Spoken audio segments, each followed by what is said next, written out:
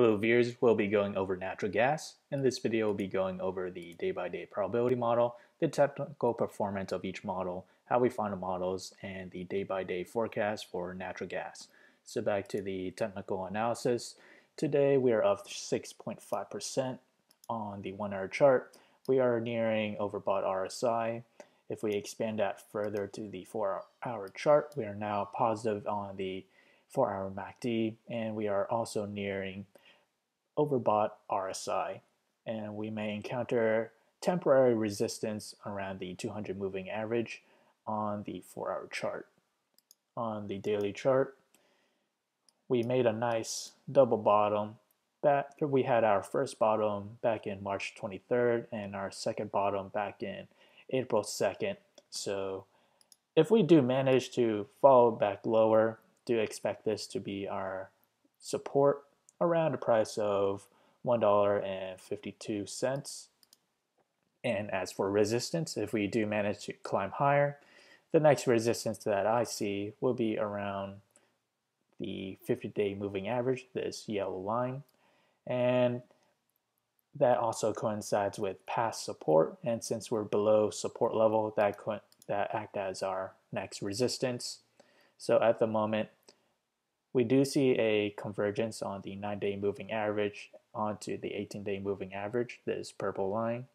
So we may see a slight reversal in play. However, we do need to break above the 50-day moving average, which we encountered back in March 11th. We failed to break above it, and we continued to dip down lower. So that is our first test.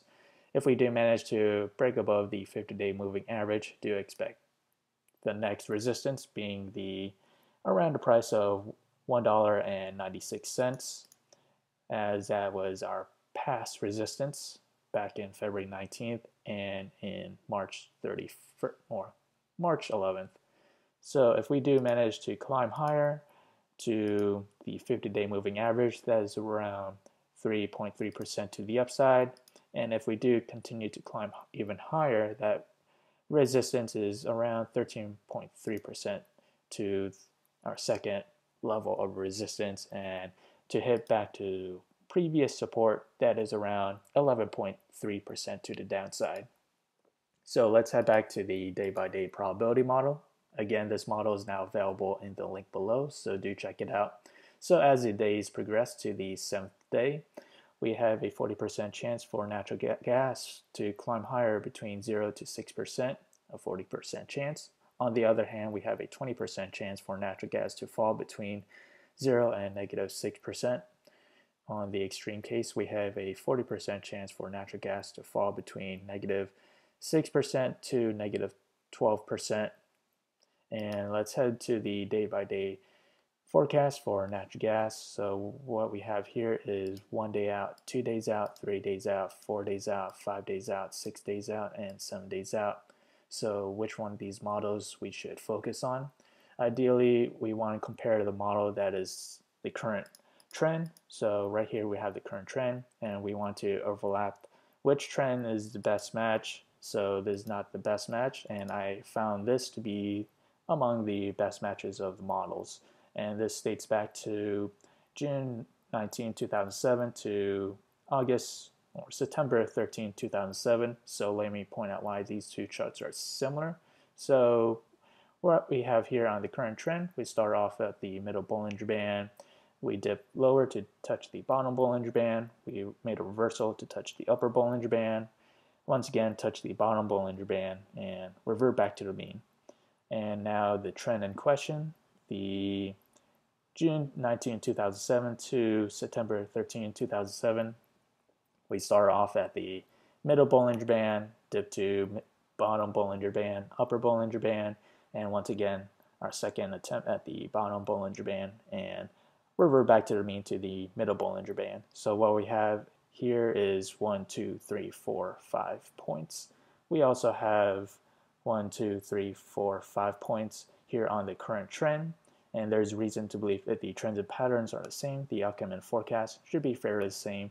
And one thing to note, on the current trend, we do manage to touch the upper Bollinger Band twice, so do take that in consideration, that the trend in question did not have happen, so do take that into consideration. So back to the forecast. So the model that we just examined was June 19, 2007 to September 13, 2007.